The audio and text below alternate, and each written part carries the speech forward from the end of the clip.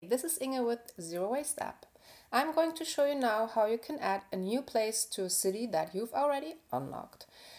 You will need the version 1033 for this. Go to the App Store, look for Zero Waste App, and under the What's New title you can see the version number, and you will need 1033 or a version higher than that. Go to the app and find the city where you would like to recommend a new place. And I'm going to Portland in Oregon. Next step is to find the city marker, which is the circle with the building symbols in it.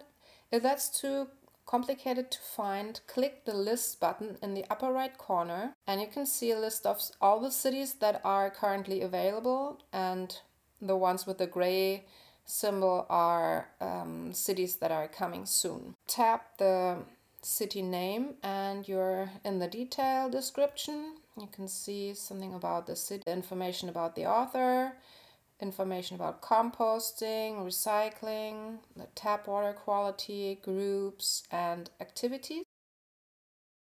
You click the New Place button in the upper right corner to get to this form here.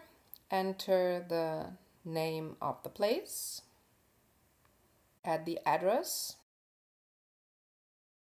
click on this Add Image button, and then you pick a horizontal image where you can really see the place really well. Horizontal meaning landscape format. You would enter a description about why this place is zero waste friendly. Be as specific as possible.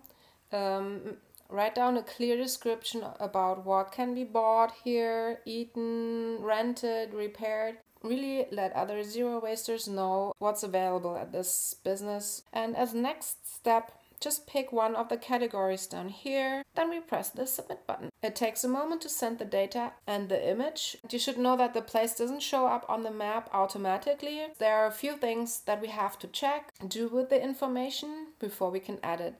But it will show up rather sooner than later. Thank you so much for helping other zero wasters find this place and for making Zero Waste App even better.